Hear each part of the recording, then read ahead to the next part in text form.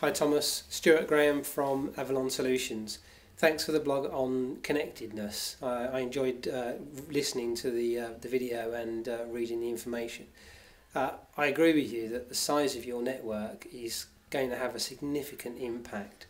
I opted for your idea previously of connecting with anybody who wanted to connect with me, because that means I've just got more people that I can help if I want to, or if they need help they can come to me.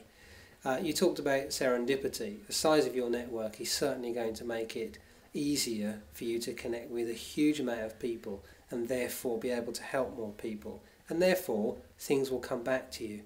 A friend of mine who is an employee at a Chamber of Commerce phoned me and said he didn't have many people going to an event, so asked me if I would go along and support. So I said yes, I would, as I would always do.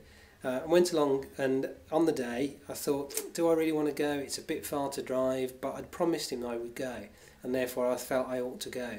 Turned up, had the event. It was a networking event. Met up with a chap who at the end of it said, right, come to my office, let's have a chat, we need to do some work together.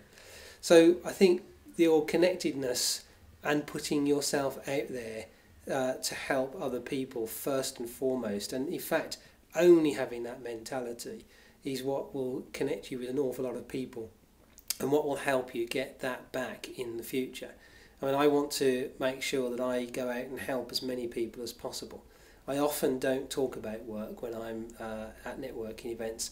I just chat to people and develop a relationship and see whether there's somebody I can help. I think your idea of being open and random and supportive of people is what will actually come back and help you in the end.